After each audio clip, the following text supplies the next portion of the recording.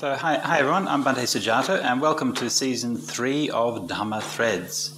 We've been doing this for a few years now, and each year we try to do something a little bit different. The first year we did a series on the Samadhi Sutta. Second year we had some conversations on the Therigatha. And for this year we've decided to have a few different conversations with people from different backgrounds and different community members, just to get an idea and to explore some concepts and practices in terms of how we're understanding, integrating and applying our spirituality in our modern age.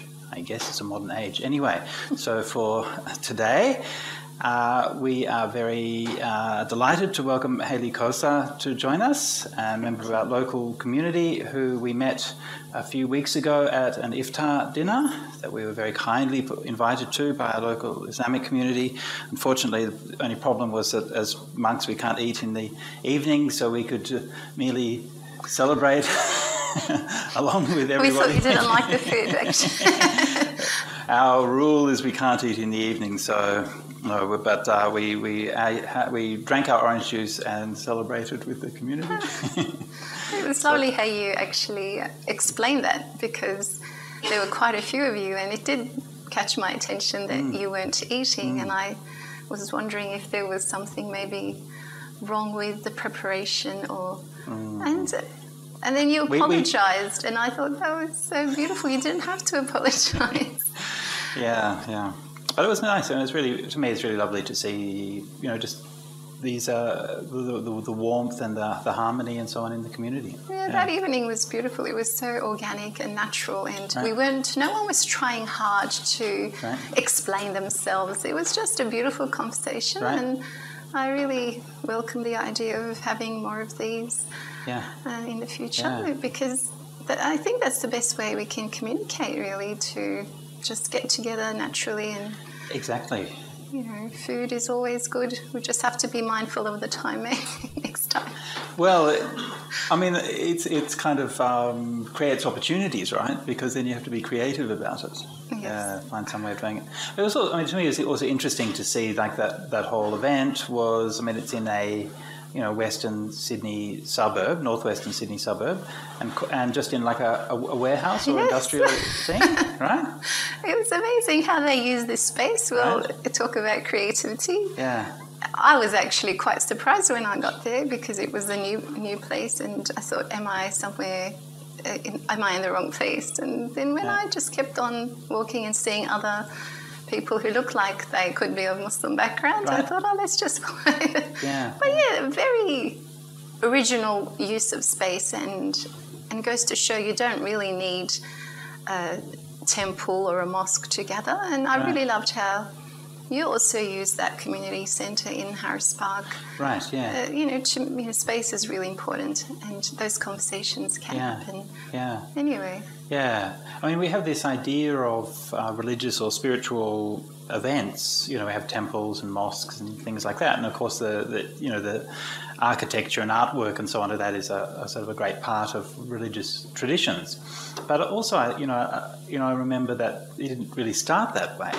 Right? For the Buddha was often just sitting under a tree and sort of walking along and just teaching people where they were, staying in caves or secluded places. Yeah. And, it's only over time that we start to build, settled monasteries and these big kind of monuments and things.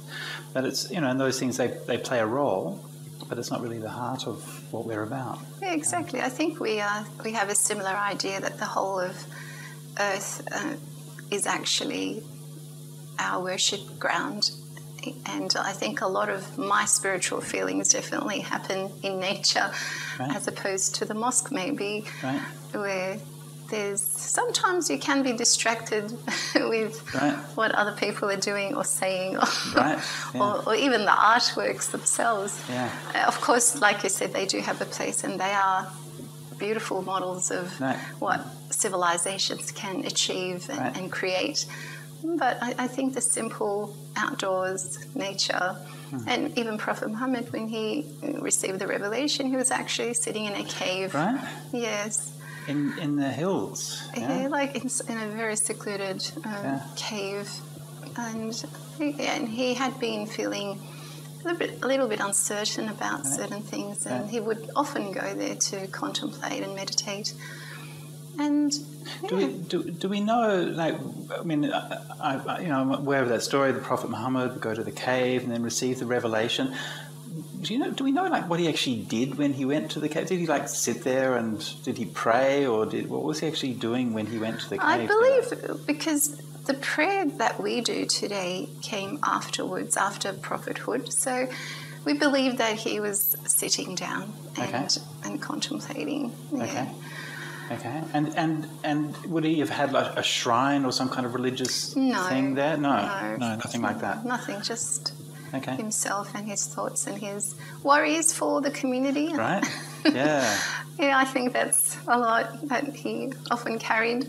Even before he became a prophet, he was known as the trusted one. So often people would talk to him about their problems, and he would be the peacemaker of disputes. Right. Yeah. Yeah, so there's something very powerful about that idea of just like withdrawing from the structures and withdrawing from the artifice and going into nature. I mean, I was just on the way here, on the train. I was just looking out of the window, and you see it's a bit of an unusually rainy day for Sydney. And I was looking at all of the graffiti and the broken down iron sheds and concrete and ugly buildings you can see from the train tracks. I'm thinking, we really came here and stuffed this place up big time and made such a mess. And yet nature is coming and just giving us her rain anyway. Yes. And she's so forgiving, and there's sunshine and there's rain. I was so grateful, that fact that we can actually, it still comes down. Yeah, there's that interesting irony between development and civilization, and how we are now in our structures as well trying to go back to the more traditional ways of even design.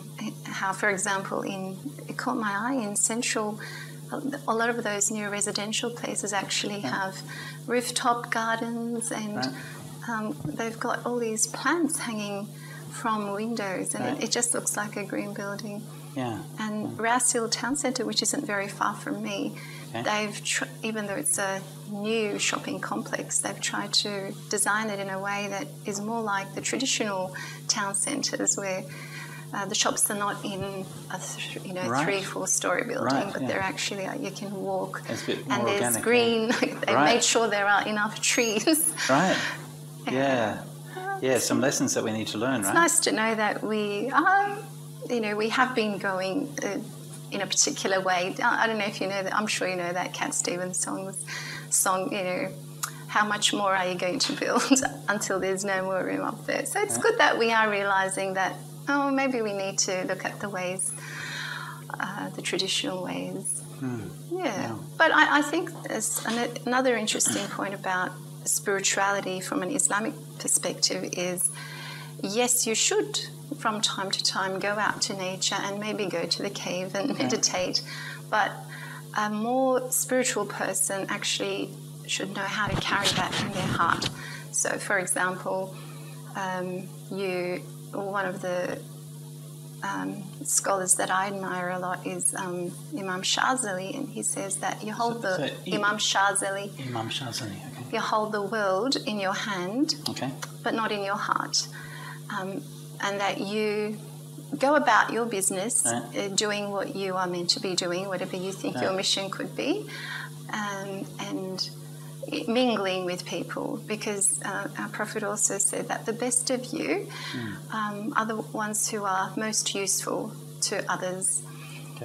So there is, I think, it's important to know that balance. And I know for sure many times in my life I have often, especially the times that I thought that the spiritual path is just one way about it. Yeah. I would often say, why can't I just go to a cave somewhere, or even like that monasteries? Oh my God, there are these beautiful pictures of monasteries, ashrams. I would just say, I want to go to a very secluded place. I would be so religious and so spiritual without all these temptations and people annoying me because, anger, temptation, I was thinking, well, they actually stop you. And I was very lucky to meet a teacher who said, that anyone can do it that way, Halee.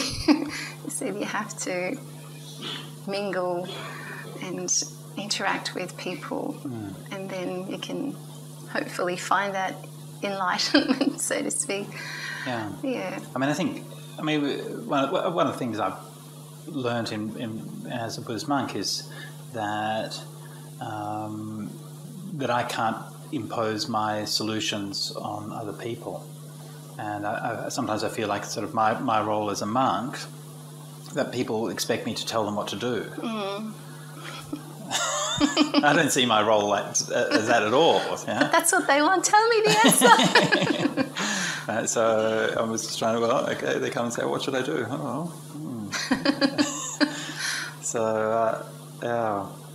Halee, one of the reasons that we were interested to talk with you and found that your presence at that iftar meeting was interesting was because, of course, you're a poet.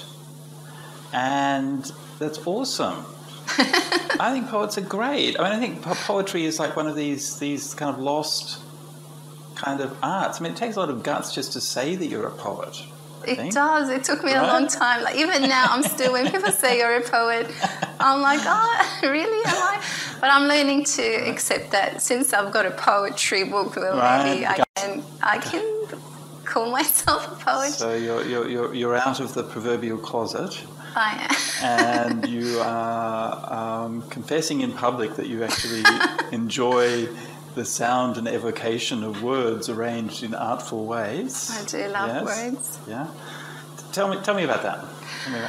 Okay, so I've always loved reading and not poetry, interestingly enough. Especially learning English, I always found poetry very difficult.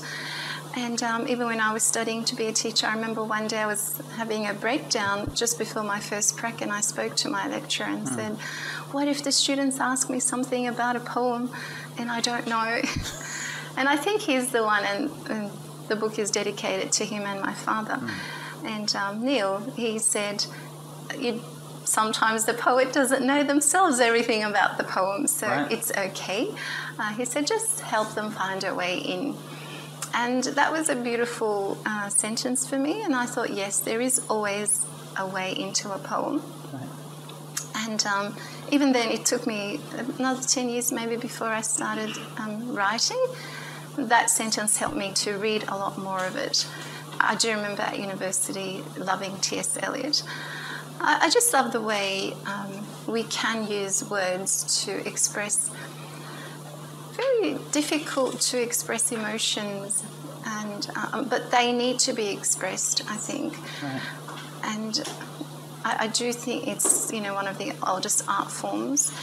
And so I started experimenting. There was a time in my life, I think probably about the time that I wanted to go to a cave somewhere, when I would wake up in the middle of the night and I would just need to write maybe, and started writing for a while.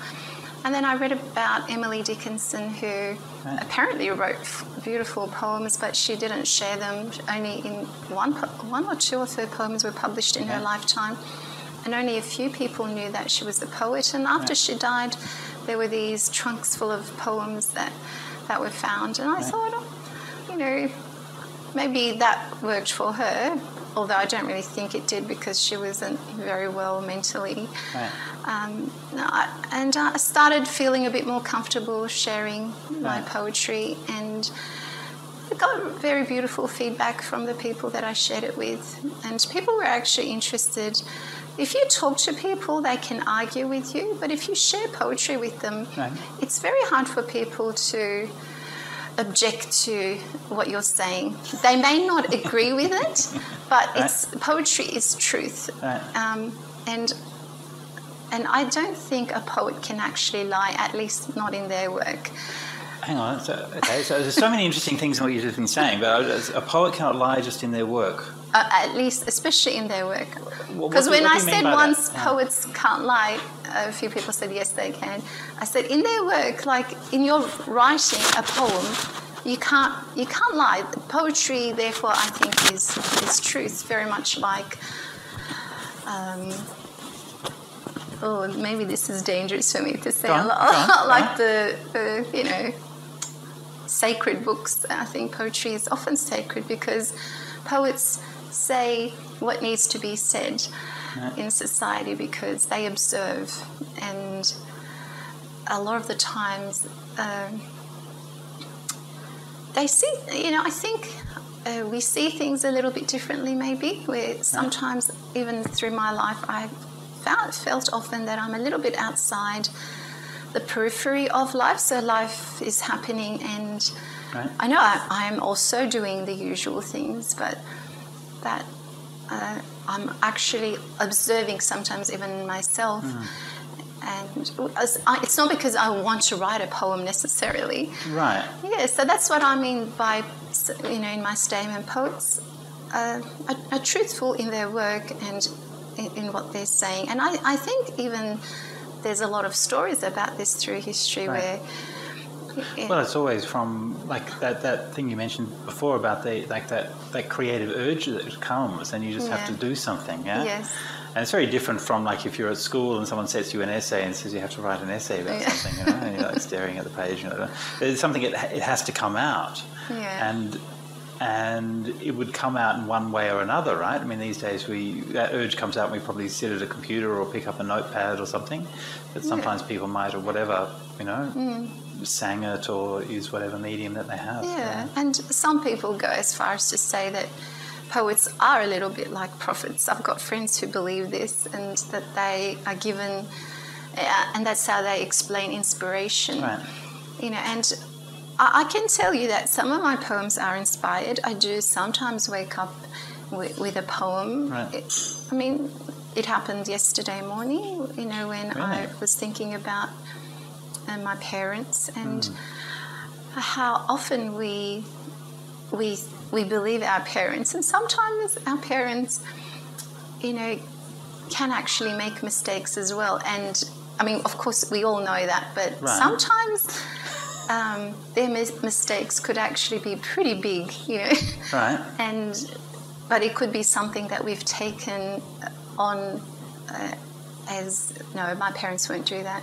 It was kind of like a poem about parents and things they do, mistakes they make.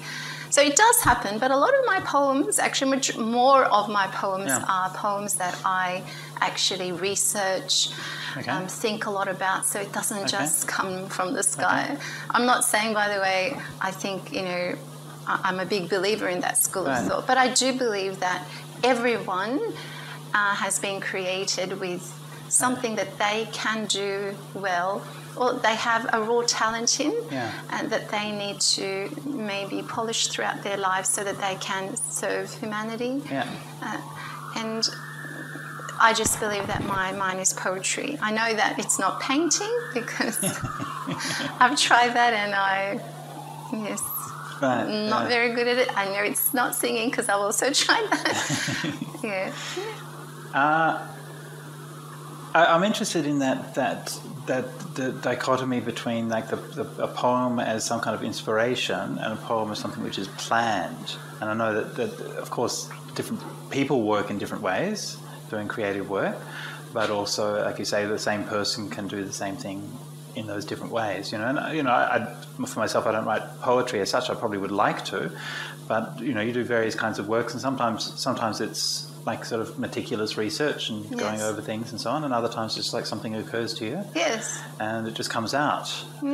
And it's different. I don't think one's better than the other. They're different, right? I mean, of course, the inspired one is so much easier to write. Oh, it's easier, that's for sure. But it's not necessarily better. I mean, some of my inspired poems are very ordinary, and I enjoy both of them. It is very lovely. But that's interesting, right? There's some inspired poems can also be ordinary. Yes. Yeah. When I used to be a musician, so the same thing. You find that a lot. I remember saying that somebody said, was a songwriter, he said, we lived as if our lives were lived so as to make ourselves worthy vehicles for songs to fall into. Oh, that's so beautiful. Yeah, that's actually really beautiful. And I have some friends who will never write poems if they are not inspired, especially because after, sometimes people get to know you, and I get invited to respond to themes. I quite often get invited to respond to artworks, right. And that's something I actually quite enjoy doing, because there is a similarity, a relationship between poetry and painting. Right. And I have friends who would never accept invitations like that because they think it's too contrived. But I like to take on that challenge. Sure. I like to not say no to anything that I get invited why you're here, to. right? I think saying yes. I mean, and anyway, it's something I learned from my grandmother. She said, say yes first, you can always change your mind later. Really? Yeah. That's exactly what my teacher Ajahn Brahm said to me as well. I asked him the same question. Yeah, he said, "I'll just say yes, and then if it doesn't feel right, then you can always change your mind so just say, later." because sometimes you want to say no. Right. It's a rainy morning, I could be in bed, it's Right. Sunday. But it's just so much, like the opportunities, challenges are very exciting, and I feel this is how we grow. Right. Having said that, there was one poem that took me 3 months to write. Right. It was a nightmare. I really thought, why did I say yes to this? Why? Initially, I guess that's the resistance. And I find that the more resistance I feel, the more important that poem ends up being, which is quite interesting. Right. So the easy ones aren't necessarily the best ones. Yeah. Not always. Not always. Yeah. It strikes me that kind of dichotomy also reflects I don't know about dichotomy, but that those two different aspects reflect also the way that we relate to our spiritual traditions. Right? Because you have those two kind of sides, that you have like an inner spiritual flame, right? You have a knowing what's right and what's wrong, and knowing what the meaning is and how you want to live your life, or not knowing those things, right? Depending. And then you have a tradition within which you do those, and then you have to negotiate, and sometimes the tradition is supporting you to do that, and sometimes it's not. Sometimes it probably shouldn't, right? I mean, sometimes we need to be a little less like, follow your dreams, and a little bit more like just do the spade work to begin with, So I think a tradition kind of moderates those things sometimes, perhaps pulls up a few people, prompts a few people who might not have thought of a spiritual quest. At the same time, maybe some people sometimes you can go too far outside the tradition, and then you're like, that can be good, but it also can be a bit dangerous, right? And it can also end up being ungrounded and unmoored. Yeah. I was having a conversation with a friend of mine the other day, and we were talking about how sometimes even applying the tradition too much, being stuck in the rules, can be dangerous as well for spiritual growth. And I know my younger sister is very much a victim of this, and I'm trying to help her move out of it, because, I think flexibility is very important to a point. And she says that if we are flexible with this, flexible with that, then the religion goes. Right, yes. So she's a little bit, dare I say, fanatical, just about the way and the care that she takes. And, for example, it is the time to pray. And, and there are, for a lot of people, that works very well. Again, going back to my teacher, it was time to pray Maghrib, and Maghrib time is very short, so you've only got about an hour and a half. And he was talking, and there were some people in the congregation who were getting fidgety. And he said, yes, I know that Maghrib prayer is on, but this is also very important. Like, he was trying to get us to understand that you do need a degree of flexibility, but there are some Muslims who would think, oh no, you have, it's just black and white, and that is it. But something interesting that I thought of from what you've said is, you've got the flame that makes everything so much easier. Right. And then there are times when you don't feel that flame. In fact, you are tired, or you're just, you're not feeling that faith as strongly. And they're the times that I find things get a bit interesting, and they're the times I find, how do I go about this part of the journey. You know, for example, if you don't have the physical, like if you don't have that strength to maybe fast, or if you're tired and you don't feel like praying, you know, as human beings, these are the things that you feel. And when you have the flame, everything is okay. You know? You can conquer mountains, you know. But then I think it's interesting how, and it's probably good that we don't feel that flame brightly, because we could probably burn out very quickly. Well, it's a risky path. Right? Yeah, it can go either way. Yes. And sometimes in your kind of strong days, if you're feeling like really inspired and so on, then you can feel like the tradition's holding you back. And then on the low days, you're like, oh, thank goodness for the community and the rituals and things that's going to hold me up. Yes, absolutely. Yeah. Do you feel like as a poet, like you know, okay? So you said that like a poet cannot lie. Interest as in their poetry, which is interesting kind of point of contemplation. I'm wondering whether, like, how that then impacts with the tradition, like whether you ever feel that there are things that you would like to say but you can't, right? Or that, you know, feelings that you wanted to express or ways that you're going to do, and then you feel like is this going to work? How can I do this? And so on. I mean, I certainly feel this as a monk, you know, so there are certain things that, you know, I might write and I might not publish in public, or certain things that I might write and I think, oh, should I publish this or whatever? And, you know, to me, I can always see that there's some kind of connection with our Dhamma and with our teaching and so on in some way, right? But the way that it's connected is not necessarily always going to be very obvious. Yeah. That is tricky territory. I always, in every single word that I can speak, you know, on behalf of myself, as well as some poets that I know well, that I say the truth about whatever that topic is, and I say what I feel always. Right. And the good thing is, often it is along the lines of my faith. I don't think I've said too many things that are against the religion, but I know I've said lots of things that anger people. Yeah, especially guys. Like a lot of guys don't want their wives to be friends with me because they think that I mean, they have this issue. A lot of men. I'm not going to say Muslim men, but a lot of men still have an issue with feminism, as if it's some kind of disease, you know, and I don't even think I'm a feminist, to be honest. You know, I just, if you're talking about women's rights, does that make you a feminist? If you're talking about it as human rights, you know, sure, why not? Yeah. But I don't think that makes you a feminist. You're just talking about human rights wherever you see it. Like I would talk for refugees, you know, stand up for them. I would stand up for children, and I would stand up for women. I would say, well, you know, that's not really fair. What's going on? Yeah. I mean, I think the point about feminism as such is, yes, you're just talking about equality and human rights, but there's also a special recognition that the role of women has been marginalised historically, and that we have an obligation to address that or redress that.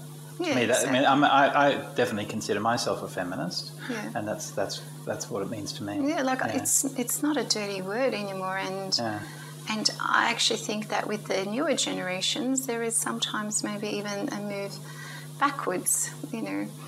But there's also a lot of men who are feminists as well these days. Right. Like, for example, a lot of the younger women that I'm speaking to are kind of, you remember we were talking about design going a little bit more traditional. Right. Yeah. And I don't think there's anything wrong with traditional structures. It's what is wrong, since I don't know how this topic came up, but since it did, what is wrong is that if we are expecting women to be modern as well as traditional. Okay. You know, I think that, and I know definitely I've suffered a lot from that, because I grew up in a time where we were taught we can do anything we want to. Right. But we also wanted to have the clean house and the wonderful kids and, you know, the good food, and we thought we can do that. And the sad thing is, we did do it for a long time until we think, I can't do both of those things. Okay, if I'm working, if I have a full-time job, then maybe I need some help. Right. For the home duties, because home duties are actually a full-time job already. Right. Or, of course. Yeah. I mean, if only there was I don't know, I'm just trying to think if there was another partner in the marriage who might be able to do some of the home duties. Right? I don't know how we could organise that, but I very often have said I would love to have a traditional wife myself. But don't they have a service now? I think you can rent a wife. Rent a wife, hire a hubby. Yeah. So you can do that. But I think this has been one of the things that's happened with modern feminism, is it's been more women are taking on everything, but perhaps the male roles haven't changed. Well, this is, I think, one of the shortcomings of feminism, is that we've kind of forgotten our men. Okay, so what are men supposed to do? Yeah. As women are being empowered, and our men are also important. We've kind of said, all right, women have these rights, but how we haven't really thought of the full picture. Okay, so I know a lot of men who've said to me, I feel useless. Right. Right.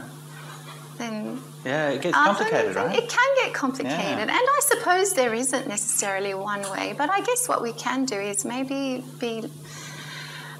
try to strive for a life free of judgment, and allow men and women within their families to make those decisions for themselves. I know I don't like it when people think, I'm oppressed. Oh, you poor thing, you have to wear that. Right. And there is judgment there. There's an assumption as well that I'm being forced to, or that I'm unhappy. Right. Yeah. So maybe a world less free of, with less judgment, and perhaps more support and love, that there isn't one or two ways or a few ways, there's many ways where relationships have their own ways of making things work. Yeah. So that sounds like an eminently reasonable position, a world with a bit less judgment and a bit more love. That would be a very nice thing to head for. Yeah. I was just looking around this centre we're in, the Dhammanet Museum, and they have some sort of historical anecdotes and a bit about history of Sydney and so on. And one of the things in the room over there, it says religious divisions, and it talks about how Sydney society historically was marked by religious divisions, of course meaning the Anglicans and the Catholics. And they were at each other's throats for basically the whole history. And I mean, you see that and you think, how ridiculous it is. I mean, it's like Pepsi and Coke, right? And what they said, it was in 2011 that the Catholic Bishops Association said that if you want to have a mixed marriage between a Catholic and an Anglican, that's 2011. That's 8 years ago. That's just a few years ago. That you can, but you're still advised to consult with your bishop before you go ahead. Oh wow! Right. So amazing, yeah. Yeah, that is amazing.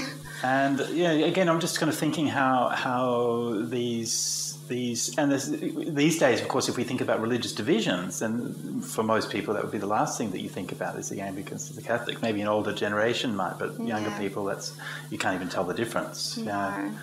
And it seems to me that we have a way of manufacturing division and manufacturing crisis and manufacturing tensions based on some kind of weird difference, which is usually usually the difference is not the actual thing that matters. Like even in that particular case, say the Catholics and the Anglicans, might be considered to be like a religious conflict, but actually their religion's almost exactly the same. But there was class differences. The Catholics were working class in those days. There's ethnic differences. They tended to come from different backgrounds, and so then all of these kind of tensions get mixed up in it, and it kind of becomes sort of crystallized as if somehow this is a religious conflict. Yeah, it's sad that a lot of society is structured around division, hatred and fear. And I think a lot of our structures especially politically, use that, tap into that fear. And for some reason, a lot of people, especially people who don't maybe follow a path, and I don't necessarily mean a religious path, I just mean a path of love towards, improving oneself and, just loving and embracing everyone. A lot of people actually like not liking someone. They like to have an enemy. Like a lot of people feel they need to have an enemy. And like... Well, at least you're feeling something. Yeah. And even those neighbouring countries, for example, most neighbouring countries have a history of, animosity. Right. I mean, sometimes it's justified, like, with Australia and New Zealand, then it's not very understandable, right? I reckon New Zealand is much stronger politically. I like the way they stand up for things. They're doing some amazing things these days, Yeah, me what was the one that too. had in the? I just read in the news this morning that they're doing now. They're doing a. I can't remember now. Oh, that's right. They're basically very interesting that they're saying that they're de-emphasizing GDP as a measure of success. Oh, yes. And moving towards kind of measuring happiness and welfare of the society, and saying basically we're not so worried about economic growth. Okay. I mean, the economy is quite solid, yes. but they're sort of explicitly putting in other frameworks to talk about other ways of assessing how successful a society is. Oh, that's amazing. Isn't actually. it, right? Yeah. Yeah, that reminds me of Australia and multiculturalism, how when I was growing up, we were taught that you're welcome.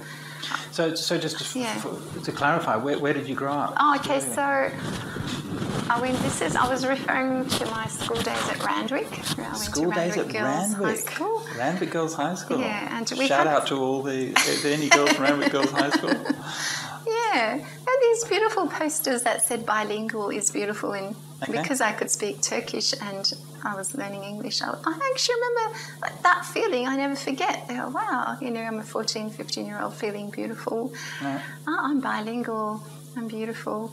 Right. And just, and I talk about it a little bit in my book as well, about how my principal, shook my dad's hand and said, you're welcome here. And he said to me, if anyone gives you a hard time, because I was wearing hijab at school as well, let me know. But I actually felt, my school is on my side. I live in Australia. Australian government is on my side. And I never, ever felt that I don't belong here, which made me feel that, when I had opportunities to work anywhere else around the world, I actually always chose to stay in Australia, especially initially because I went to university for almost my first degree I did. Right. I don't think I paid anything. Right. And then I wanted to pay it back. I really felt this need and want to pay back, to Australian government because they looked after me. Right. And I feel that a lot of the newer generation Muslims are not feeling that, especially a lot of the boys from an Arabic-speaking background, because I do a little bit of work at schools as well about belonging, and they're saying no one loves us, everyone hates us. Right. Like when you have it there are some really, of course there are beautiful success stories, but despite all of that, but there are some really sad young men and women who feel that they don't belong. Right. And I do think that the government, the rhetoric has a lot to do with that. Right. And so, since that opportunity came up, I did want to talk about that. And then we say, it's a self-fulfilling prophecy, and then we say, see those boys because they're acting like that. Yeah. Of course they will, because we're not really doing... we're not raising them in a way where they feel that they belong. Yeah. So they're acting like they don't belong. Right. And then they, being teenage boys, they go out and do something stupid and get in a fight or something, and then you're like... Yeah. And that's only the beginning. Right. And unfortunately, once you lose them at that age, it's very hard to actually get them back into healthy, happy members of society who give back to society. Right. Yeah. Right. Yeah. It's amazing that difference that they can make, right? Yeah. It really is. We think it's a government policy there, but it does actually get translated into real life, and it affects people's decisions and actions. I think Australia in that way is definitely not going forward, sadly. Unfortunately, yes. I think I'm obviously born in Australia and from Perth, so I've had a different experience. But I mean, I lived in Asia for quite a number of years, and it's a different kind of thing when an Australian living in Asia. In those days, when I went over, like in the early 90s, I really noticed a difference. When I first went to Thailand, basically everyone was like, yeah, Australia beauty, mate, and everyone loved Australia, and the main thing everyone said to me when they found out I was Australian was, I can't remember his name now, but he was a boxer. There was this really famous boxer everyone loved in those days, and so they mentioned him, and everyone had this kind of positive connotation about Australia. And then stayed in Thailand for a little while, came back to Australia for a few years, and then I went back to Asia in about 2000 and when was it? About 1999, went back to Asia, and everything really had kind of changed, and people were talking to me, what's this Pauline Hanson woman, what's she doing? And I'm like, but she's just this extremist, don't pay any attention. And they're saying, but yeah, the Prime Minister's actually adopting her policies. I'm like, yeah, well, okay, yeah, they are. And so, really that conversation had shifted from Australia being seen as a, welcoming, friendly country that everyone had a good feeling about, to being a country that everyone was a bit... And, I just my last visit to Singapore, in the Singapore airport, I mean, you can't imagine a more sort of civilised international environment than that, and one guy's just coming up and just yelling at me and abusing me because I was from Australia. Oh no! You people, you're locking people up in concentration camps, and the things you've done to the indigenous people. And I'm like, you're right. I didn't personally do those things, and I tried my best to not do them. But I mean, obviously he was a bit, not particularly balanced, but yeah. Well, it's sad that the countries that are actually taking in most refugees are actually developing countries, not the developed countries. And so, for example, Lebanon, Turkey, they're taking on huge numbers of refugees.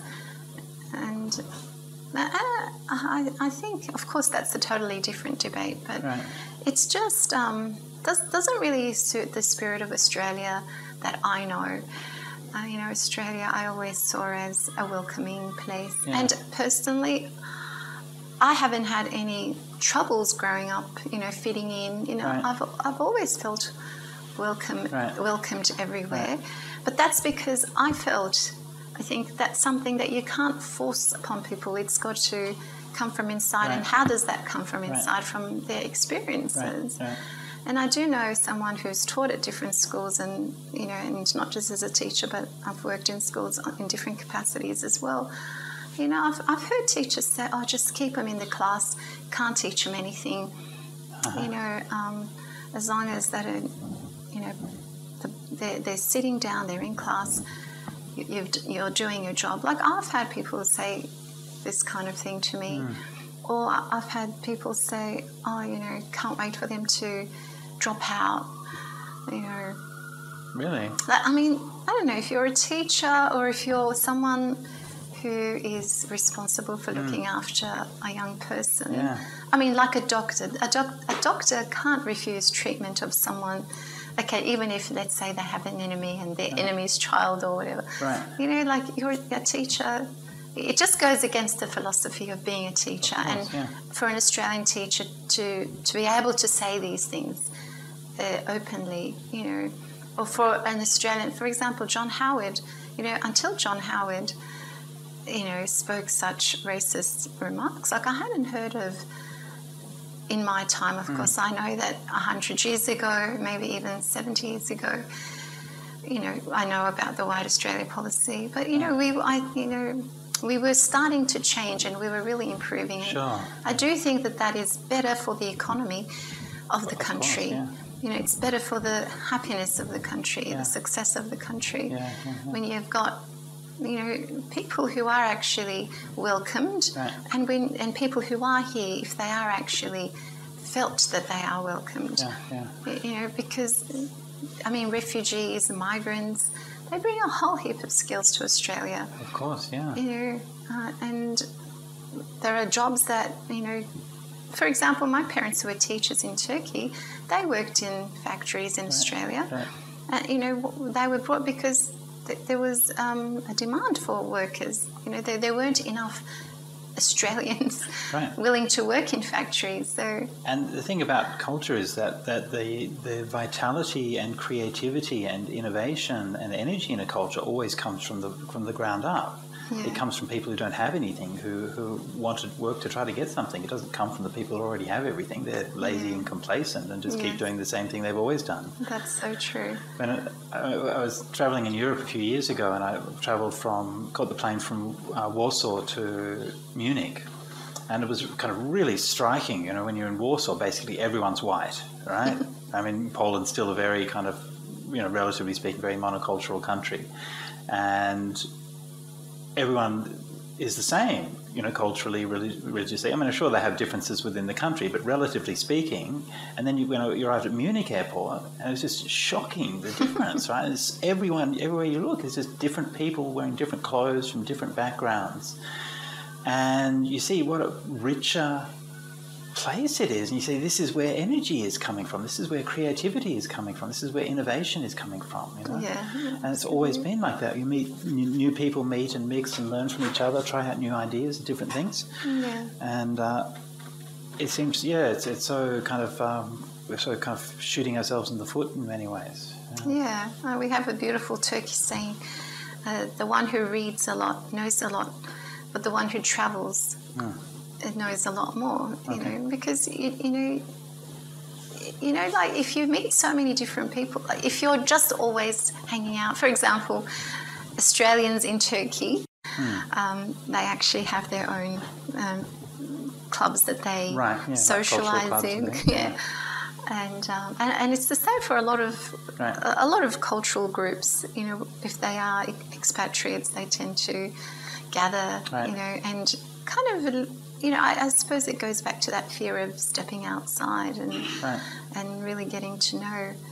And that's why I was so excited to meet you guys. I thought, oh, wow, and I feel really embarrassed that I actually haven't gone out of my way previously to meet a Buddhist person. I mean, I do have...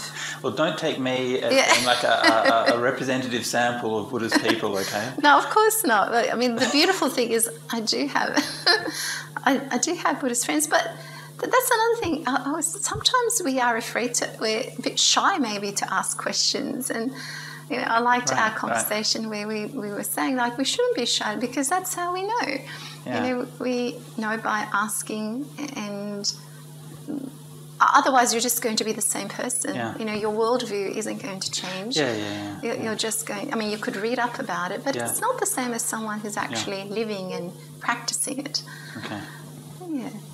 So sorry, that's like a timer for what? We have to be finished, or? No, 14 minutes. 14 minutes we have to be finished. Okay.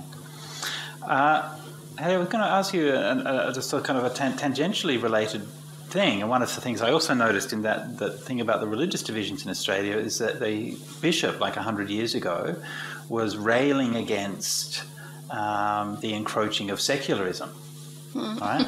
Which again we kind of think of as a kind of a modern thing, but there's like a 100-year-old bishop who's saying, oh, there's secularization of things. And I mean,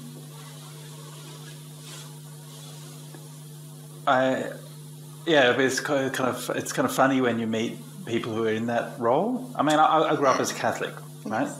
So in that kind of role, sort of a bishop is like someone who's like really high, and you never talk to them, and they probably don't really like that, but that's how you think, And I remember there was a series of hearings a number of years ago on same-sex marriage in Australia, and the Buddhist community represented in support of same-sex marriage, as did the Australian Hindu Council and some of the Jewish groups and a few of the other groups were opposing it. And as you know, in Sydney specifically, the Christian organisations are very highly conservative. Right? So the actual Christian leadership of both the Catholics and Anglicans in Sydney is much more conservative than the general Christian constituency.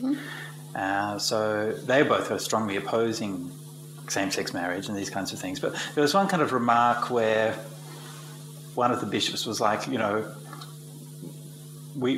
know that we know that no one's going to listen to us anymore. Oh. It's like, it's like this feeling that they think they should have some kind of moral authority, but they recognise the fact that they're not really going to say things, I guess they have to represent what their religious stance is. I suppose they're chosen, and we talked a little bit about this last time as well. You have a responsibility to your faith, but then you might have your own opinion. Right. So I believe that there's nothing wrong to say this is my opinion, my personal opinion. Sure, yeah, of but course. This is what my religious standing is. Yeah. And I guess that goes back to one of your previous questions as well. That sometimes there is, maybe there are things that you still haven't understood properly in your faith, but that doesn't mean you can say, well, that's just wrong about my religion. I do know that a lot of people, especially for popularity, and say things like, that's not in my religion. But if something is in your religion, you can't really say that's not in my religion. You could say it's my opinion. Right. Because I also but to learn to be able to make that clear distinction. Yes. Is, again, something I find a lot within the Buddhist tradition. Like, it's okay if you don't agree with something that's a Buddhist idea. Like, people ask me about things like rebirth and these kinds of things. I'm like, if you don't believe in rebirth, that's all right. But it's what the Buddha taught. Yeah, exactly. And it doesn't mean that there isn't anything else about Buddhism that you can practice. For example, I heard, this was a few years back, I heard someone say in public, like in a gathering, and mind you, sometimes you feel it's the right time to say something, and sometimes you feel maybe I shouldn't say anything. It's not always a good opportunity to talk about, because it's someone else's opinion, okay, and it's not really my job to always try to be the solicitor for my faith, But at times I do speak up. For example, this lady was saying there's no hijab in Islam. She said there's no place for hijab in Islam. Right. That's just a cultural thing. Right. And then I said, if there's no place for hijab in Islam, then how come there are millions of Muslim women who wear the hijab? Right. I said it's okay for you to say you don't believe in it, or you don't want to wear it. That's perfectly okay. Like, I wouldn't have an issue with that. Okay, we are 4 girls, and 2 of my sisters don't wear the hijab. Right. I don't have a problem with someone not wearing it. But when someone says it's not in the religion, then I do feel that I need to speak out and say, well, that's your opinion, but there is something in the hijab. It's a long tradition, and yes, I understand that there are other cultural interpretations. And another one that I heard was, 5 prayers in Islam. Who can do that? That's just for the, for the desert days, All right. And then I said, and that was another situation where I had to say, well, actually, there are a lot of people who do still pray 5 times a day, and that's beautiful. If they can. The busier your day is, the more you appreciate it. And actually, there have been so many scientific studies about how you stop what you're doing for a few minutes. Of course, yeah. And I even wrote on my table, stop and drop. Just stop it, because it's just not going to stop until you make a conscious effort to stop and drop. And I've often thought that would be a good thing to introduce into Buddhism as well. 5 minutes meditation a day.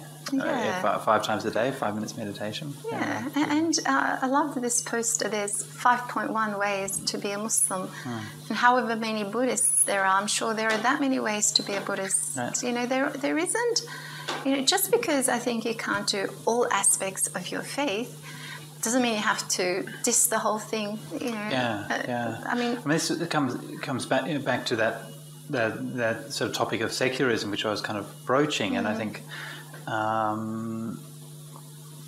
I mean, on the one hand, I'm from someone from a religious background, then you feel, it's kind of conventional to rail at secularists and things like that. At the same time, there's a lot which I think secular society has offered and which has developed, which is really valuable. But also, I think that the real kind of meaning of secularism actually should be more about an inclusivity rather than kind of defining it. So right. Rather than defining it as we endorse a sort of materialistic, rationalistic universe, and any discussion beyond that is simply irrational and ridiculous. Yes. So, I mean, I see what the Buddha was doing. I mean, okay, so the Buddha came along around... I'll just drop a little bit of historical scholarship, okay? The Buddha's like about 2,500 years ago, about 500 BC. And when in his teaching, then he sort of moved away from what was then the common Brahmanical framework, which involved a lot of rituals, a lot of priests and so on. And he was more like, well, it's about how you live and it's about being mindful and doing the right thing. And about 150 years after the Buddha, there was the king Ashoka, and he was a Buddhist king, and he is the first king who's really known personally throughout India, right? Because he wrote these edicts, which we still have today, and they're the oldest writing from India. But what's interesting about Ashoka's writings is that they hardly mention Buddhism at all. Mm-hmm. And he only talks about dharma, right? Yep. So this is your dharma, and this is what is the dharma, what is good, and what is the dharma, what is being good, being generous, being kind, helping each other, and so on. And so he put all of these kinds of things, but to me that's secularizing. Like, he was a secularist king in the sense that he was presenting a set of values which could be understood and implemented by anyone regardless of their faith, and he drew those values from his personal faith, but he didn't apply them in a way that sort of made that faith contingent on people. Yes. And to me that's a great example of how secularization should be done. If I can interrupt you there. Please, yeah. Yes, I think that what many people, as a society, we want to have an enemy, we work on fear a lot of the time, but we also make this mistake of having an either-or approach to a lot of things. And I know that as someone who has still very close connections to my parents' homeland, Turkey, because there was Ataturk who brought a secular government. So the Ottoman Empire ended, and then the Turkish Republic was formed, and Ataturk introduced a lot of reforms to modernise Turkey. Okay. So, and what year are we talking about? This is 1923. The Turkish Republic was formed, and I think it was great. Like, he, moved on with the times. Right. Now, in Turkey, what's happened is if you are a secular person, you believe in Ataturk's principles and values. Right. Although Ataturk himself never said religion is bad, a lot of these people don't practice religion, Islam. But not only do they, and I'm saying a lot of them because not all of them, but majority of them feel that I'm a secularist, I'm an Ataturkist, I'm not one of these Muslims, fanatic Muslims. And a lot of the Muslims believe we are the Muslim group, we're religious people. Right. So you're in Turkey, a lot of people are either religious or secular. Right. And this is one of my missions in Turkey. Whenever I go there, I say you can actually be both. You could, why can't we, and I guess this is a message maybe that I could end with, like, why can't we be... why can't we be a little bit away from these either or, these black and white, these binaries? For example, I can practice some of the Buddha in my daily practice, and I can still be a Muslim. If I find something beautiful in the gospel, I can apply that in my life. That's not going to make me... I know there would be some people who think, oh my God, like, that shouldn't scare us. If it's something that warms my heart, in Judaism, I can actually apply that and teach that and practice that. It doesn't make me less of a Muslim. I think it makes me more of a Muslim. And I can be secular. I do believe that some of the things Ataturk did were fantastic. And I do believe, but if I say some of the things he did were not so fantastic, that shouldn't make me anti-Turkish, And if I say some of the Muslims really have lost the plot, that shouldn't make me less Muslim, because they have. you know. And God help me and help me see the light if I have said anything, or if I see things in a way that maybe are not the best for us and humanity. I hope I see the light better. Sadhu, sadhu, sadhu. Thank you so much for that. I was reminded, when you were saying that, I was reminded when I was a number of years ago in Malaysia, and one of my mentors at the time was a very famous monk called Sri Dhammananda, and he told me a story where he'd been to an interfaith event, like he as a leader of the Buddhist community in Malaysia, then for a whole kind of generation he had been involved in sort of promoting harmony and building relationships there. Anyway, so he was invited to an interfaith conference and gave a talk about the Buddha and about his values and his teachings. And then afterwards he said that the Muslim scholars came up to him and they said, that was so amazing. He said, they were saying, I wonder if we can get the Buddha as one of our prophets.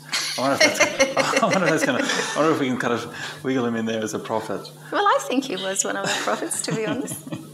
Okay, excellent. And we just heard before, poets can't lie. Yeah. Look, we're drawing near the end, and I am realising to my chagrin that we haven't heard you read a poem yet. There was no need for it. Can I ask you to read one of your poems? Oh my gosh, that's so hard. How should I choose then? Only if it's hard. Because if it's easy, then it won't be worthwhile. A hard one. Sometimes easy is worthwhile. Okay, so do you know what I'll do? I'll just do it like this. Yeah, excellent. Okay. 5+1. The rainbow smiles from miles ahead, as light and darkness hide her hues. Outside the prism there is turquoise, there is scarlet and dusty rose. It is a lie there are 12 musical notes. Pulse and beat throb stronger than that. Vibrations reverberate as sounds resonate, and silence screams the loudest. It is a lie they taught us about time, past, future, present, when everything is present all the time, continuous, timeless, perfect. It is how we recognize our true love, from a sense that speaks from inside. The open sea begins with the estuary, where it holds secrets before it lets them free. It is the same with our senses, just the beginning of defining the mystery. Did anyone see Solomon's army of jinn? Did anyone hear him talking to birds? How did the Hopi find Sheba's queen? How did her throne find Solomon's door? The mind defies realities of which the heart is sure, carried by fairies that reside in air. Trickling down your cheek, it could be a tear, or this poem that wakes you up at 3. Sadhu, sadhu, sadhu. Beautiful. Thank you, God. That was a good choice that He made for us. I can't even begin to say lucky, because obviously it wasn't. It wasn't us. Yeah. Thank you so much. I really enjoyed this conversation. Thank you so much. And thank you to all the people who've put in the effort, and thanks for inviting me. I hope that we have a long-lasting friendship. Absolutely. And please keep writing poetry. Please keep being inspired and keep spreading your light around the community here in Sydney. Thank you. Thank you very much. Okay.